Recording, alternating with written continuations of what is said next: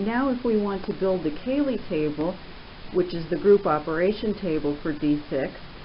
Cayley is named after Arthur Cayley, who was a famous group theorist. Then what we can do is we can either use the triangle template that we came up with to start composing these moves, or we can trace through these moves using the bijective functions on the set of vertices 1, 2, 3 to see what happened to them when we made these compositions.